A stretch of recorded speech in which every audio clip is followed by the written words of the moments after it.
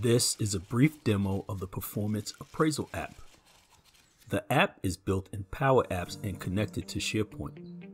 The app is based on the current version of the CGS Appraisal currently built in Adobe and not connected to a data source.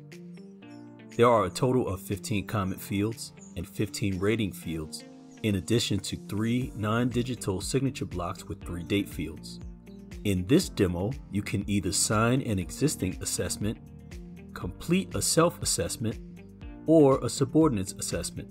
A short list of employees appears on the screen with a search box at the top connected to Office 365. Once you begin typing, a form appears on the screen which has the same employee fields as the PDF version. Once you find the person you are searching for, click their name on the left to populate the form on the right. If you select the wrong person, just click the X to clear the form. Then type in the correct person.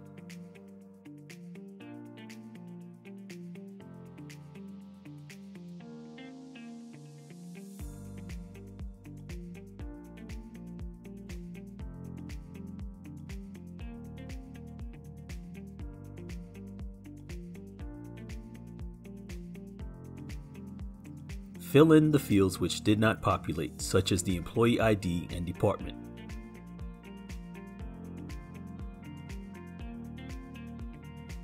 Select the evaluation type, enter the hire date, and add the last appraisal date.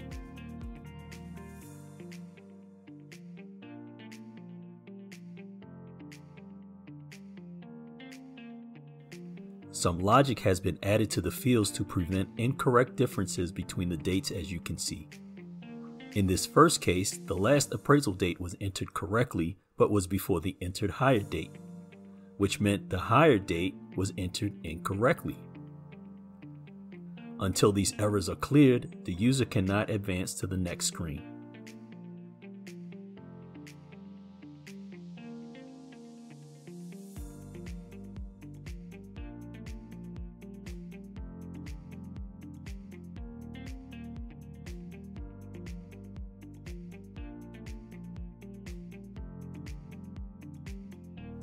Next up are the performance measures.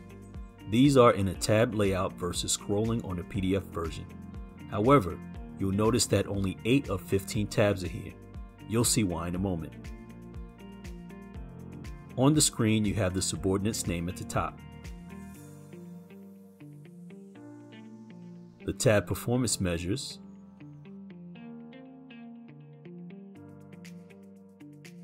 the evaluation criteria, rating definitions,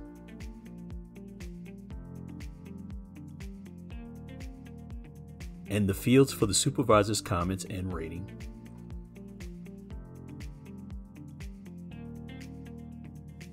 Simply select a performance measure tab, then begin typing your comments into the box below. When you're done, select a rating on the right. Then click another tab to progress through the form. We'll speed it up from here until we reach teamwork.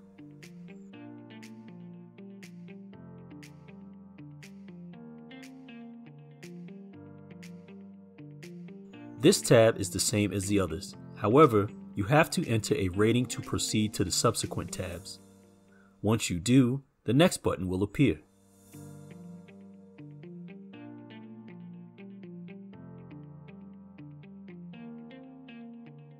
Click Next and the other 7 tabs will appear.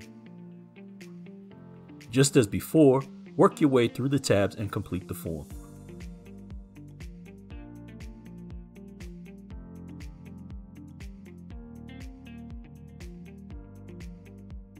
When you reach the Overall tab, you'll see the average rating. If it is 2 or less, an explanation of policy and a link to the PIP policy will appear. The link opens on a separate browser tab. Type in your overall comments.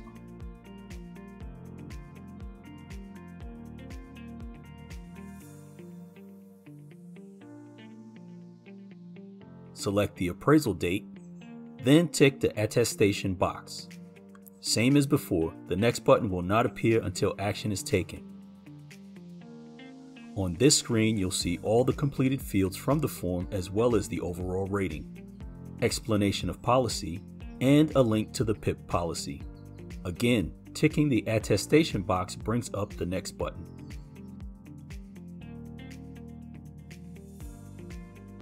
This takes you to the signature screen. What you see here is based on the PDF version. However, you can sign on the screen. Only one button will be enabled based on the user, so just click the button which appears next to your name. Draw your name in the pop-up box. Click the disk, and your signature will appear on the screen ready to upload with the form to SharePoint. Since this is a demo, all 3 buttons are enabled, but 2 buttons will otherwise be disabled. Upon upload, you're navigated to a success screen, then back to the landing screen. And here is our appraisal demo list with the upload we just completed. Last but not least, if an appraisal was completed for you, or you are the next level supervisor, you can click Sign an Assessment, and there will be a list of assessments missing your signature. You'll click the one you wish to sign and will be navigated to the form. When you're done, just click Upload. If you have any questions, please contact me. Thank you.